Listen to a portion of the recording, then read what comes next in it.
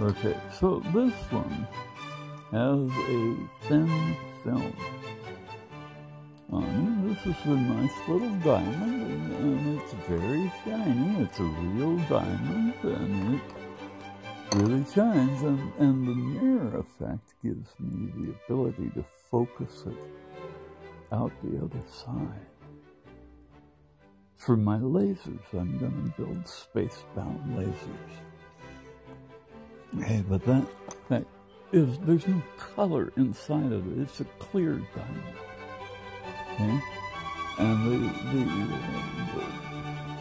layer here is just sputtered onto the outside, on the top. And it's just one layer, one thin layer of titanium.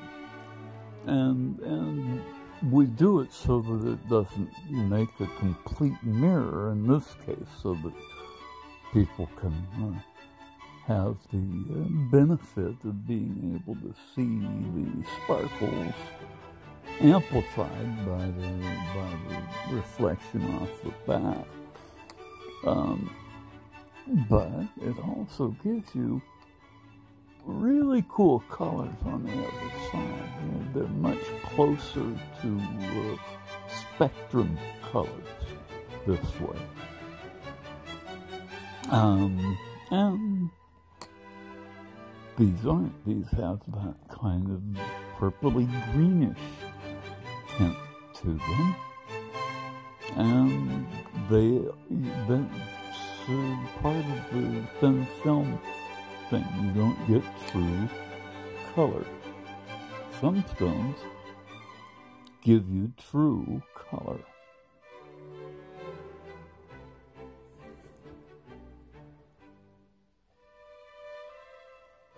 There's no film on this. It's completely clear. And the structure of the stone breaks light into its component colors. It's a three-dimensional thing, so that the light passing through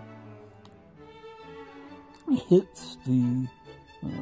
In this case, it's a carbon atom, and the carbon crystal has a close packed cubic arrangement, and that is basically 13 atoms.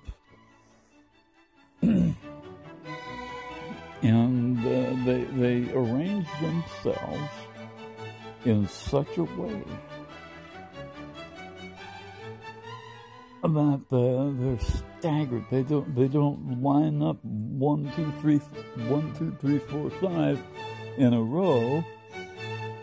They go bump, bump, bump, bump, bump, bump, because the next row is also staggered, and the next row is all, and that middle one means they can move as close together as they can possibly get. And then it creates a unit cell that is half the size of a wavelength of visible light. And when they pass through, they reflect the gap between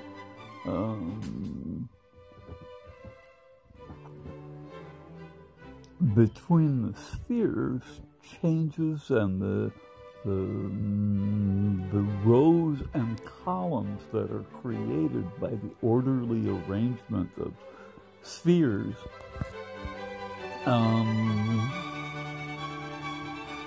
creates layers, right? Layers, rows, and columns.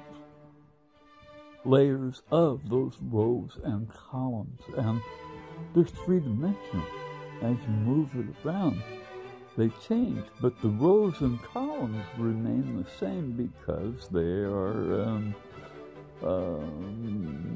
half the size of a wavelength of visible light, the unit cell that makes them.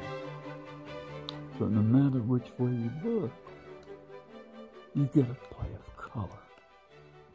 That's how opals work, and that's how this very, very, very, very special diamond works. And my very, very, very, very special diamond is also going to Tucson this week. We're going to see what GIA thinks of that.